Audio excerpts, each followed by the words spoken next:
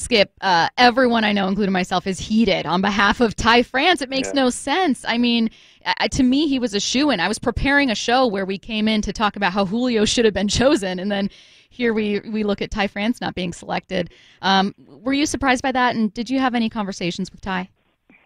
Yeah, I was shocked, quite frankly. When I got the message early Sunday morning, and I sat down and talked to Ty one-on-one before I met with the team. I thought it was the right thing to do with him and explain, my disappointment, frustration. Right. Certainly he was disappointed. There's a lot of good players in the league, and he's not, just saying others aren't deserving of that honor. But for me, he's the best first baseman in the American League in the first half of the season, without question. Now, he had a little injury. He missed a couple weeks.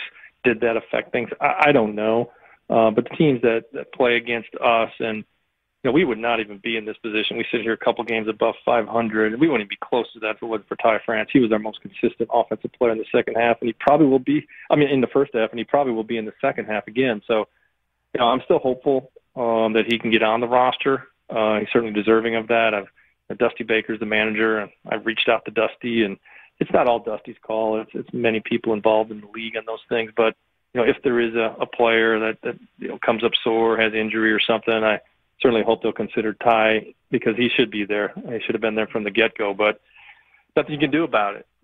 Those things happen throughout the course of your career. You kind of put a chip on your shoulder and go out and show people why they were wrong, and hopefully Ty will do that here as we head in, getting close to the break and head into a big second half.